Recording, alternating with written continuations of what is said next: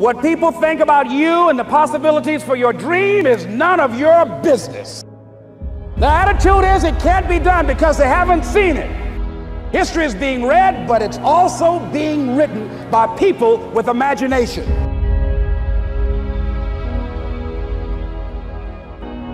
It's necessary you take responsibility for it, that you make it happen, that you don't give up, that you don't take any objection or disappointment or defeats personally, that you keep on keeping on, that you don't decide that I can't make it because you can't see the light at the end of the tunnel, that you realize that's a part of the program.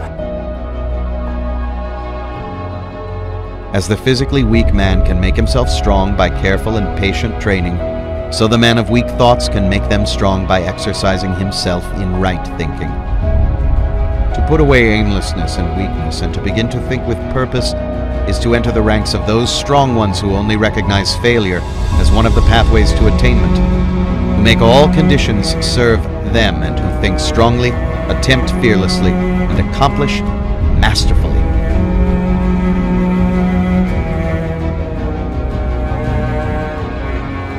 He who would accomplish little must sacrifice little. He who would achieve much must sacrifice much. He who would attain highly must sacrifice greatly.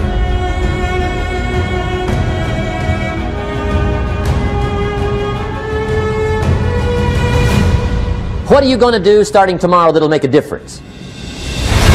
Major step to human progress. Discipline. If there's one thing to get excited over, that's it. Get excited over your ability to make yourself do the necessary things.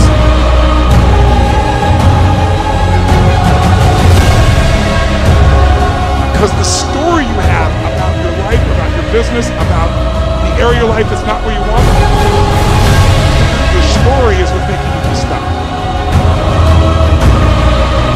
Yes, it's hard, and we will do it hard. And once we do it hard and we go through it, we realize it was worth it. And once you discover it was worth it, it is done.